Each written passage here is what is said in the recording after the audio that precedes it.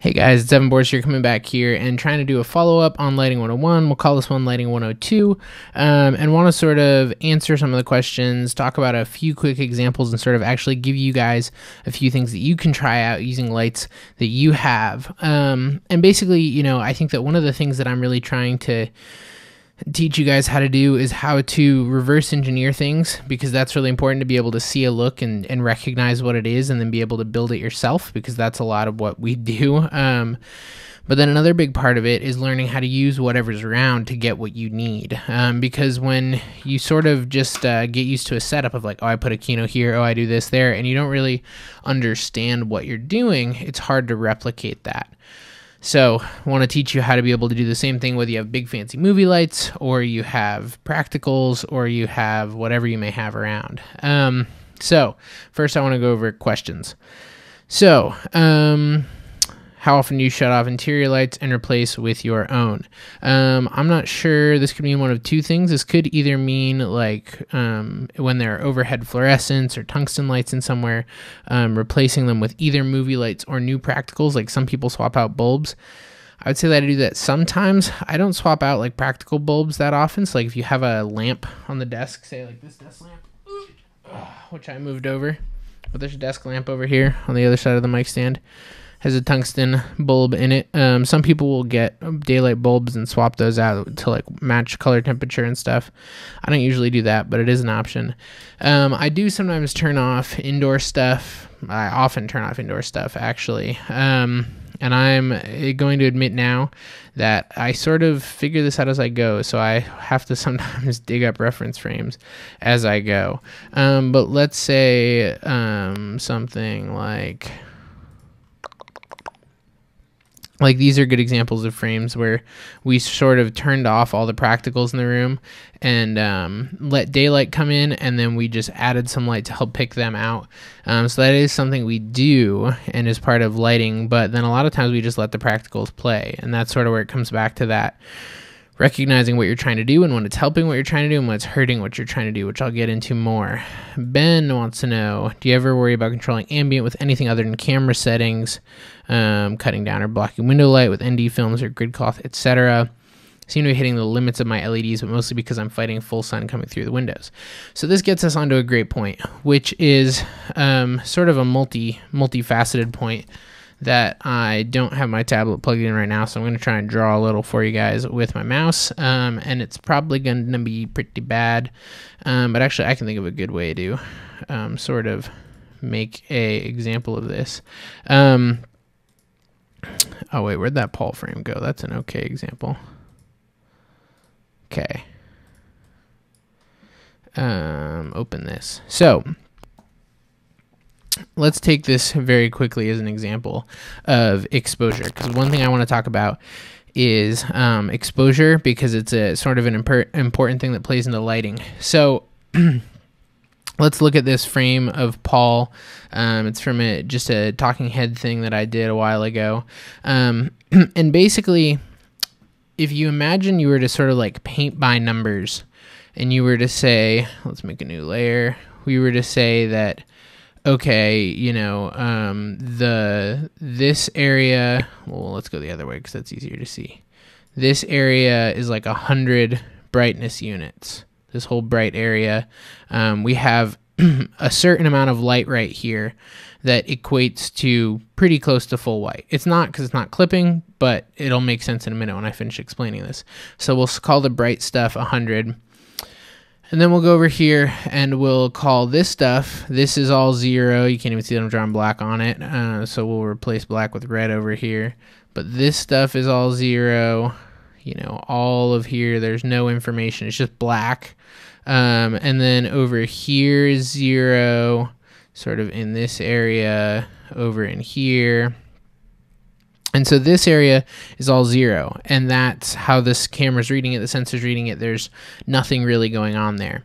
Now, let's say we were to take, if you look at maybe this scale of a sort of a color, not a color wheel, I don't know what you call it, it's like a color picker, and you consider that the top is white, the bottom is black, and consider this is your 100, this is white, this is 0, which is black, and that's sort of just a gradient number.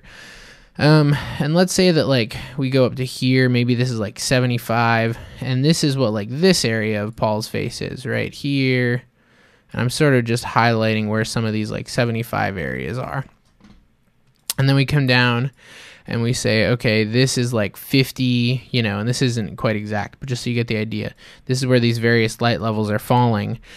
And this just looks like a crazy face painted guy. But what I want to point out is that that's all relative to our exposure.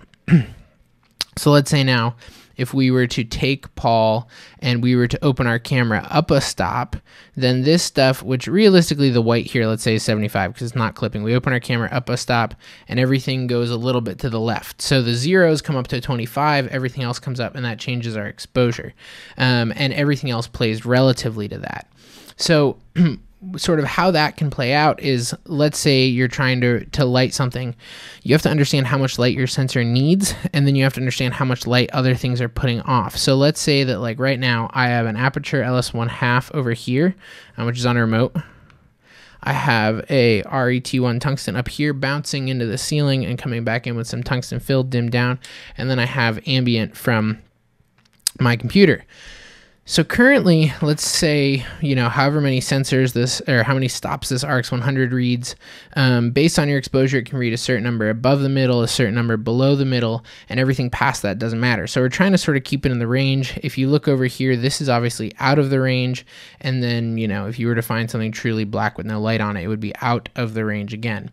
So let's say for some reason we wanted to be able to see that and not have it be clipped, but we wanted me to look the same.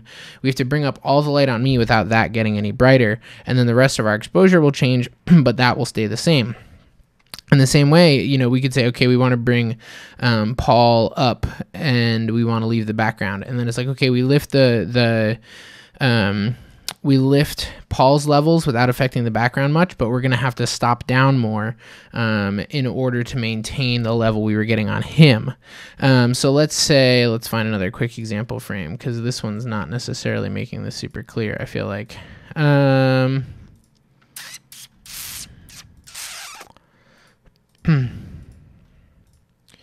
So I'm actually going to, instead of doing this right now, I'm going to show you guys on this little camera that we do have here. So we have the aperture. Aperture is currently functioning as the key because it's the brightest thing falling on me right now. So key side is right over here, fill side is right over here. If I were to take the fill and knock it all the way down, we now change the lighting on me where relative to the exposure, I'm staying the same, but the background in this whole side of the frame is changing. So I have to know where that light's falling and what's going to be affected as I change the level. Now, if we punch the T1 all the way up, it actually comes up above and the daylight almost goes away where you can't really feel it. And the camera's bringing exposure down automatically, which makes this a little bit of a harder demo. But as the camera brings me down into the level where I was, say that, you know, if we kill this, I'm at like a 70 on this side of my face, brightness on the sensor, and this side of me is like a 25. Now, as I kick this up and it has like 125 light units coming out of here and hitting me, that 75 that we had here gets bumped down because the camera has to bring everything down by 50 to keep things in that range. And so this comes down to a 25 and this comes up to a 75 because the camera has to knock down 50. Hopefully this is sort of making sense. And so that's why that sits back down into the mix. Now, say we were to do this the opposite way. We kill the aperture all of a sudden, and now this becomes the key because there's not much light coming from this side. Now, the thing to note here is that, as I mentioned before, there's a little bit in 101. There's some fill here that's coming naturally just from light bouncing around the room and whatever else, because there are no other light sources. But if this were like a black room, you would see no wrap over here. Now, if we were to kill this guy, which currently, let's say that's giving off a couple hundred light units. My computer's giving off light, but you can't really tell because it's so far below everything else that it's not really playing. But if we kill this, all of a sudden the computer light becomes apparent because the exposure gets raised up, and now you can see me relative to the computer light. So let's take that, and the camera's fighting me now on autofocus. We turn that guy back on, camera re-exposes, and this is where the light's at now. Bring this guy back up for a little bit of fill, and we're back sort of to where we started. So your exposure levels for different things are always relative to everything else. And so when you're shooting in a room that, say, has a lot of windows in it, you have to be able to punch relative to the windows. So let's say that, like, let's take this example frame and pull it in here. We walked into this classroom, which was a college classroom pretending to be a high school classroom, and it's going to bother me that that doesn't fit. And we had to light the room. And so I get to quickly look at a room, and they say, okay, how are you going to light it? Because our gaffer had to, you know, come in with his crew and do it while we were shooting the scene before. And so what I'm looking at is I'm saying, okay, well, there's a bunch of light outside the window over here. And we have no control over this. I asked if we could get lights outside the windows, and they said no, because we're on a second floor. So this whole thing that I'm highlighting right now is uncontrollable as far as I'm concerned, because there's nothing I can do to change what that looks like outside. So let's say that, like, the natural light coming in is really cool.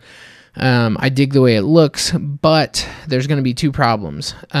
Much like the tungsten in the background, the amount of light that we're losing by the time it hits me means that fixture itself is clipped. And so the amount of light that we're losing coming through this window by the time it hits them, if we expose for them, outside is going to be way clipped, because outside here right now, like, this wall is our main light source. You know, there's another building out there, and the sunlight is hitting it, bouncing back through the window, and lighting these guys. So since our light source is this wall and the light source is in the frame, it's going to clip. So what we can do is sort of like we would do, say we took the aperture and we brightened it way up. I don't know if the camera's going to re-expose for this. Okay, there we go. See, the T1 exposure comes down relative because the camera is bringing everything around. It's compressing everything down into that range, where now the light on my face is close in value to the light over there. Now, say that we were to bring the LS1/2 way down. For me to stay at a decent level, camera has to boost the amount of light coming into it, which means this guy starts to clip. So what we do is we have to punch a similar amount of light to what's coming in through the windows. So this all normally gets measured in stops, by the way. I'm sort of trying to keep it more layman's terms just for the sake of hopefully helping these things click. And then when we talk about stops, that's an easy conversion to make. So let's say that out here we have, we'll do it in blue just for the sake of making it easy. We have like this really bright blue is the amount of light that's coming in from out here. And so there's nothing we can do about that. So we come in and we go, okay, there's however much this is, light coming in. If we want them to be exposed well relative to that, I'm okay with the window being a little brighter than them, but we need to punch them up pretty close to that. So if we just exposed for them, windows would clip. If we exposed for the windows, they would be silhouettes. But now if we do what we did, which is put a big ultra bounce over in the corner of the room and shoot a joker into it, that pushes a bunch of extra light and brings them up. And then we're able to bring the exposure down. We stop down, put ND in, whatever we want to do, and everything comes into that nice range together. And so now the windows aren't clipped, they're not too dark, they're not too bright, and it all feels natural. And so we're managing those levels to sort of get things to where we're controlling the brightness of how things are falling. Another quick point to make here is that we used a 8x8 ultra bounce because it creates a big soft source far away, which makes it so that these guys are at a soft light and that it is falling evenly. Whereas like we could put, say, a quasar right next to them, like right here, horrible color, put a quasar like right over here, and it might give us the same output, but due to the inverse square law, which now I'm getting more complicated again, look up the inverse square law. But basically, yes, you can get the same amount of output that close with a smaller light, but it's going to fall off faster. So if these guys were exposed okay from the quasar, because it's closer and providing the same amount of light that's hitting them, the people behind them would be super dark and the people in front of them would be super bright if light was in front of them. So as we back the light up, the spread over, say, that 10 feet gets more consistent, and we just need a brighter source at the beginning. This is continuing to be less simple, I feel like, than I think it is. But so hopefully you guys will have questions. I can clarify again in 103. So creating a soft big source, that's what the ultra bounce is for. The joker is our bright light that allows us to punch at the level of the window so that everything looks okay. And then the other thing I'm managing is what we can sort of see if we look here is you can pretty clearly see where exactly the Joker's falling. So let's kill this guy. So this area, let's do something a little higher contrast. This area is pretty much where the light from the Joker and the ultra bounce is falling. Boop-a-doop-a-doo, boop-a-doop-a-doo. So if you look at this with and without, can you sort of see there's like these highlights, and that's where our ultra bounce and Joker are falling. It's also making this nice catch light in his eye right here, creating that little reflection, which is good. So then the next thing that we had to do in this situation is figure out what we wanted the other side of their faces to look like. Say they're in a black room again, the ultra bounce is falling in the blue highlighted area, but if there's no return, this part of their faces is just clipping black, which we don't want. Now, we were in a white-walled room, and so actually between the windows and the Joker, it was still feeling pretty flat, where the amount of light bouncing back from the wall over frame left was just filling this in, and we weren't getting this nice little edge. And by edge, I mean the edge of the light, which is this. Sort of just outlining the contour of that edge if you look at it between brighter and darker. So I wanted that edge, and since the fill side light was punching similar output to the key side light, it just looked like the same amount of brightness. You know, there's no brighter, darker side. So to make this side a little darker, we took some black negatives, which are just black pieces of fabric, anything you can use that doesn't reflect light or blocks light, and we moved those over onto that side of them so that that light wouldn't get bounced back and that level would come down a little bit. And by bringing that level down a little bit, we created the shape we needed on here. And that was pretty much it. I think the only other thing is there was a little bit of a Joker push off the back wall, which is sort of just creating these super subtle extensions of the window highlight here that you can barely even see, but there's just a little edge from that super push down Joker in the back. So the other thing I would briefly mention here is motivation. And so motivation is basically the idea that for a light to look natural, it has to look like it's coming from somewhere. And it shouldn't look like it's coming from somewhere that doesn't make any sense. Now, the thing I would say is that when I started out, I thought motivation meant like look at a place and see where the light is coming from and just make more of it. Excuse me. But now I think that what motivation means is knowing in your head the way that light tends to fall and the sort of cues that we take when we look at something, and being able to go like, well, at this place, maybe this wouldn't happen because the sun can't be there, but we don't know that because we can't see outside, so let's play it in a way that could make sense in reality. And so basically what we're doing is we're saying, okay, we have these windows here. They're going to naturally be pushing some soft light onto these guys, and we're wrapping the Joker a little more around the front, which is technically unnatural because the regular fall off is going to be right here, but pushing it around the front gives it that nice quality of where the wrap is, where we are getting this sort of 45-degree angle. And it feels natural because we see the windows and we go, oh, there's light coming from over there. If we were to key them from this side, like from frame left where the fill side is right now, we would usually tend to be confused. So we're like, I see windows, but that's the dark side of them. It's not that often in real life that you see windows and the near side of you is dark. You know, it's that little psychological cue that it's like usually the side of me that's closer to a window is the bright side of me. So that's another thing that I'm sure we'll get into more throughout these various videos. I did want to see if I could quickly pull another reference for, let's see, of course it's like name, date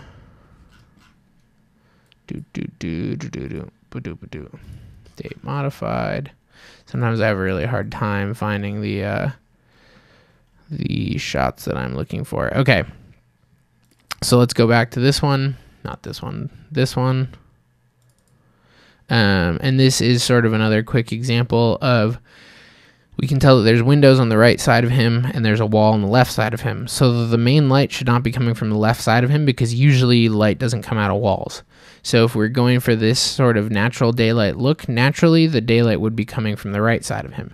Naturally it is, but it's not coming in at this level, it's not coming in this soft, but we don't know that because we can't see the sun and everything else, so we go, makes sense, maybe there's another building there, maybe there's something else, that there's a soft, bright source. But it feels like, based on what we can see, this makes sense. So that's sort of where our motivation is coming from. And this is also another example of where we're taking motivation and where we can see where a light would naturally be coming from. We're pushing it in a way that feels natural-ish, where like if we lit him up another 3 stops and exposed down on the outside was super dark, it would look super lit because we're like, natural light hitting this guy is never that much brighter than outdoors. So you sort of have to just get a sense for like looking at how things naturally feel and then play around with them. Let's see. Let's go back to the questions because I think we have some more. Sort of was talking about, so what I guess the long story short of what Ben's question is, there are times that we control ambient light with something other than camera settings. ND films and nets and whatever else. There are definitely times that, I've put diffusion outside a window to knock down the amount of light coming in through it, or we've put a net outside, some direct sunlight just to bring the level down a little bit into where we're playing. But overall, a lot of the time, it's honestly easier to punch up the light that we're adding than it is to cut down the light that exists. I think that when you're starting out, you don't really understand always that like it's not quite clicking how to make it look really natural, and so it's easier to try and just like control natural light because fake light looks fake when you do it. But once you can make fake light look real, it's easier for me to just let the sun do what the sun's doing, and I'll punch myself up into that range than it is for me to try and bring the sun down into the range that the natural light that I'm having is at. So yeah, LEDs can be somewhat limiting with that. You just need an M18. No, but you can be smart about that, and that's where even those interviews, we were smart about being able to walk the LEDs in as close as we could for these things, and playing so that we could still expose outside.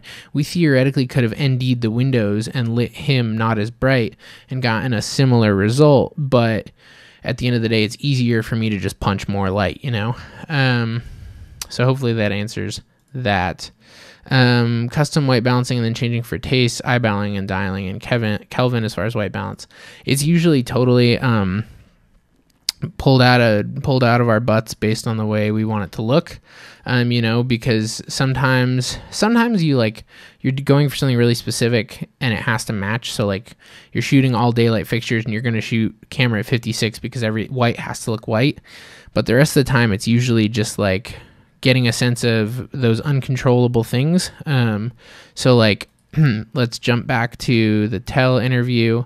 The thing about these is that like we had no control over the white balance or exposure brightness of the light that's outside. So we're playing everything off of that. So if I want outside to look right, I'm going to white balance to the uncontrollable thing, and I'm going to expose for the uncontrollable thing. So if I want the background to play a tiny bit warm and a tiny bit exposed over the subject, I'm going to push the camera a little. So let's say we push, if the daylight is like 5600 Kelvin, we can push camera to like 5200 Kelvin, which we're moving the camera warmer than the light source, and then we're going to expose to that, and then we're going to push the other light that we're adding relative to that. So we pretty much wanted it to match, so we left the quasars pretty much right around 5600 as well, I believe, so that they would play a tiny bit warm. Maybe we pushed them to 52. I honestly don't remember exactly. Excuse me. And then we're punching enough light on him, because that's the thing we can control, is the light on him, to get him up into that level to play in that space of the exposure that we're creating. But yeah, and then it's totally to taste. I mean, there's a lot of stuff that we just shoot all at like 4300, and then let daylight fall cool and tungsten fall warm. Some stuff gets pushed various different ways. Like this stuff is probably 4300 Kelvin. You can see there's some stuff outside it's playing cool and the tungstens are playing warm.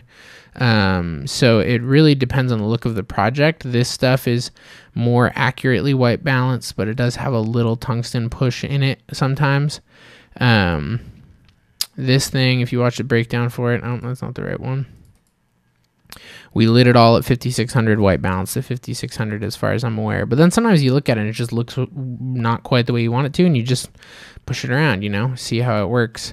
Something like this, we wanted it to read really warm, and so we pushed so that everything else in the room that was in here would sort of read the colors how we wanted. So we pushed most of that warm.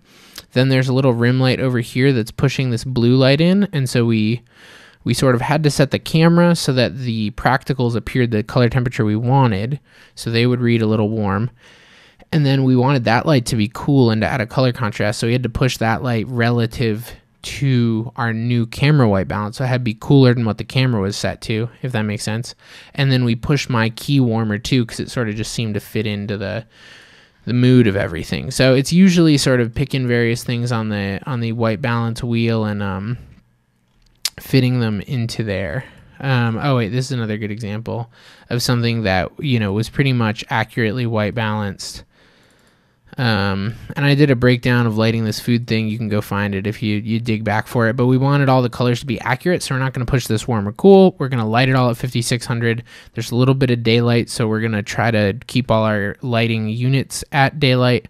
And then we're going to white balance the camera to daylight. Now, there could be times in there that we do a little push, like maybe we just add a tiny bit, like a quarter CTO to something to just add a little contrast. But for the most part, like if it has to be accurate, it's accurate. And then if it's not, we're sort of pushing it based on mood and feel to go warmer, cooler, or whatever else would make sense. So that's it. That's it for questions on this one. So I sort of want to run through a few more things just to try and help make this all make sense.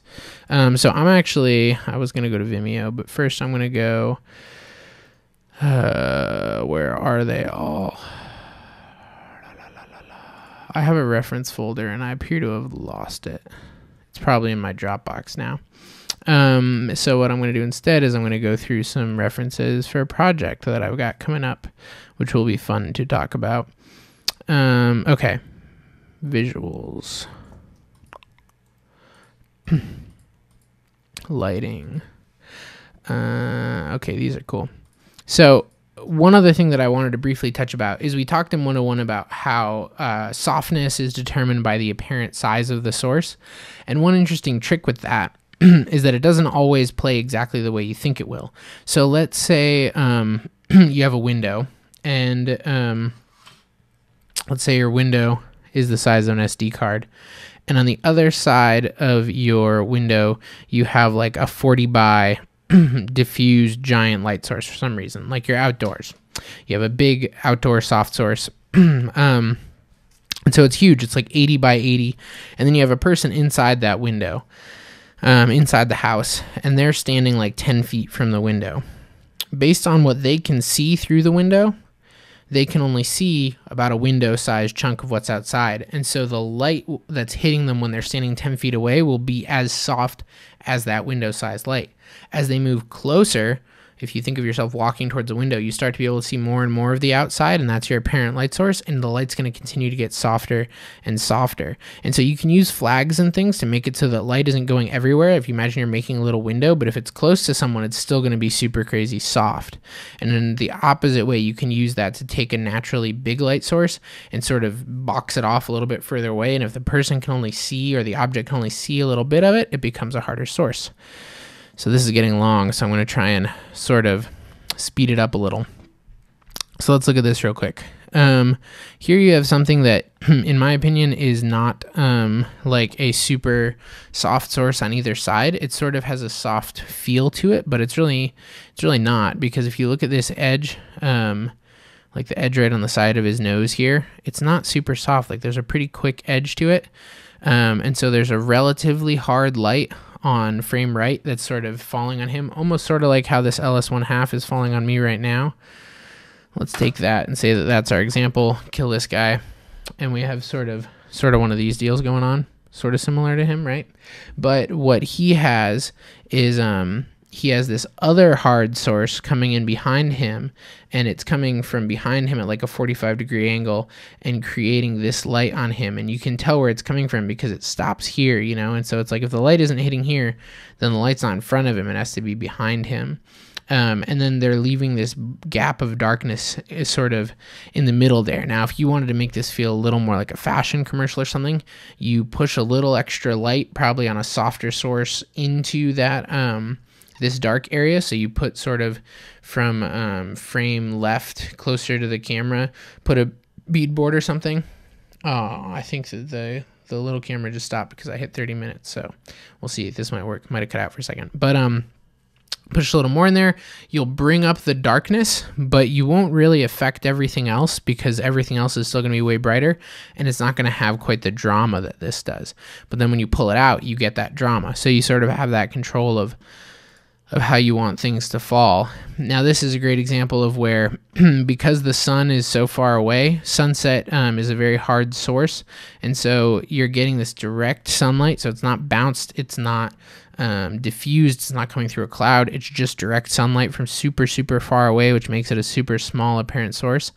And because it's such a hard edge, because it's such a small source, you can see the hard edges on everything. So if you want to take this and like replicate this look, you can take something that's a small source, a hard source, and especially if you put it a little further away from wherever you're throwing the light so it appears hard, and then you throw up something like these windows, you know, sort of the cross hatching in them is getting in the way of the light, those hard edges are going to start appearing. So if you put a really soft light on the other side of this, it's not going to make those edges and beams because you need that hard edge from a hard source, which is a small source like a flashlight or something. You can test this. I actually did this while I was watching a movie the other night. If you order anything from Amazon, have a spare sheet of cardboard around, take that piece of cardboard and cut some shapes into it, sort of like these windows, and then try a few different sizes. I'd recommend maybe about like this big if you're making a 4-hole window, you know, from the square, and take a few small lights like a flashlight and punch it through and play with how far you move the flashlight from the thing and see the shapes that you get and sort of how it cuts through. And then take a softer source and push it through and see how that plays. And you can also sort of play with dimming your source that's coming through this gobo or cookie, which is what we call something that breaks up light like that. And you can sort of sit it in, because if you just punch like a ton of daylight in here right now and there's no other light, you can see all the outside sort of clips. But maybe we want this sort of hard feel, but we still want to see the rest of the room. Well, maybe we create a perceived soft source also skipping around, because like say that where the camera is right now, right behind the camera, there were a white wall. That direct sunlight bouncing onto the floor up into the wall would bounce back into the room and would fill everything out, you know? So it would feel natural if we pushed some lower level soft light there.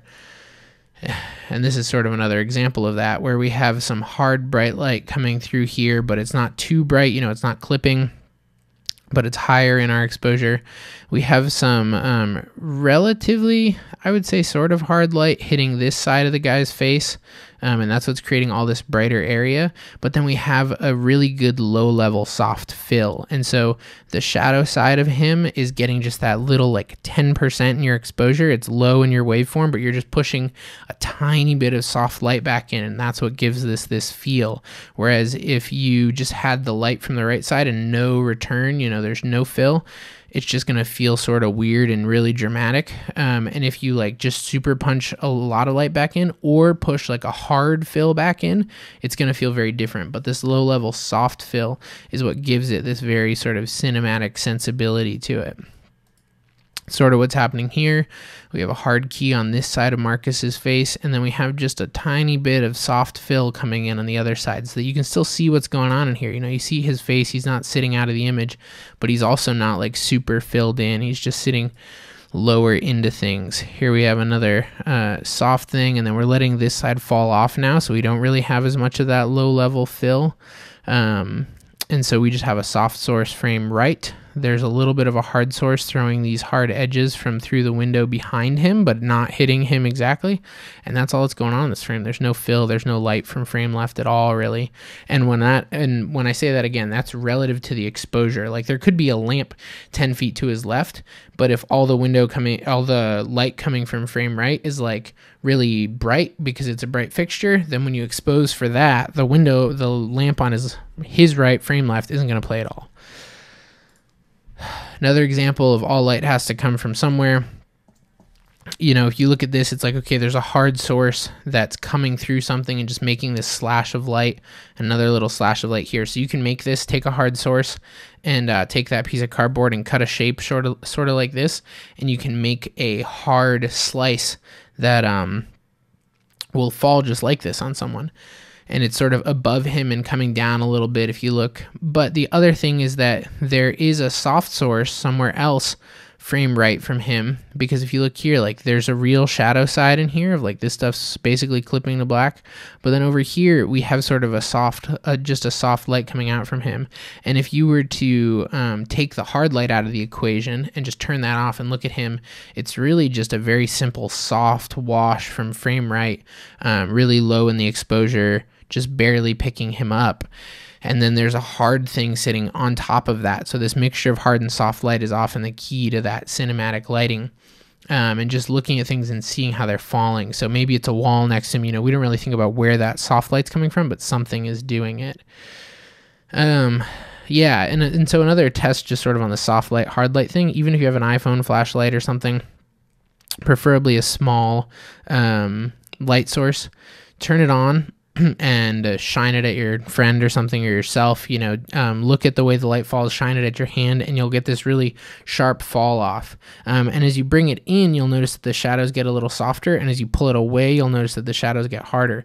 And then if you take it and you point it at the wall or the ceiling or something, you'll see that everything gets softer, all your shadows get lifted up, everything gets a little darker, but it's all getting at a similar level because you're making that bigger source. And so you can do that with a flashlight, you can do that with a hard light like the Ari, you know, if we throw it up into the ceiling, it's super soft in general, but if I were to like put my hand right in front of it here, that will be a hard light. So I'm going to try to quickly, let me see if I can Dropbox myself something real quick. Oh, where's my phone? 1 second, guys. I could just try to import this after, but I'll probably forget. You guys are getting some on-the-fly learning here, and I think this is what we're going to end 102 with. But so I was on a shoot the other day, and I just saw a great visual representation of this sort of soft and hard light idea and some of the stuff that we were talking about before. And it was in the form of a LECO being shot through some diffusion. So what's basically going on here is a LECO is a tungsten light. This might have been a Joe LECO. Yeah, this was a Joe LECO actually, which is sort of the industry term for a Joker back like light bulb in a LECO body. So this is daylight, but it makes a really hard light, so it's great for creating those slices and stuff because you can cut it really well. It's a very hard source. But when you take it and you let the beam spread a little bit and then hit it with this sheet of diffusion, it softens way up because now you have, instead of this like tiny 1-inch light source back in there, you have this, I don't know what it is, like a 3-foot light source. And so I was standing here and I was like, oh, look, you can see the hard light and the soft light just based on which side of this diffusion you're on. And so you can exactly see the beam fall off too. But so if you look, I put my hand in front of it and you can see there's some pretty soft edges to all of these shadows. It's not like super, super, super soft where it's just wrapping everything in, but it's creating this nice contour from having this like 3-foot by 3-foot source. Now, when I take my hand and I move it to the other side of diffusion where my hand can only see the small light source, it's a much sharper edge on everything. And obviously it's punching a lot more light, which means that the relative exposure on everything else changes. And then the minute you go back to the other side again, my hand sees this circle that you're seeing as the light source now, and that becomes the soft source. So this was a long video. I'm going to stop now. Hit me with some more questions, guys. Really, I want you to get this, and I feel like it's something I just have to reword and kind of re-explain, and I'm workshopping it a little as we go. It's easier to explain with visual references, and I got some stuff so that we're going to try and do a shoot soon where I can sort of showcase actual lighting setups live in front of you. But I want to sort of like build the vocabulary and the premise first so that then when we get into the setups, I don't have to be like, oh, well, here's why this is hard or why this is soft, you know? So thank you guys so much for watching. Thank you for your support. Let me know if you dig this. Let me know what you want to see next time. Tell your friends about it. And that's about it. Love you guys. Bye.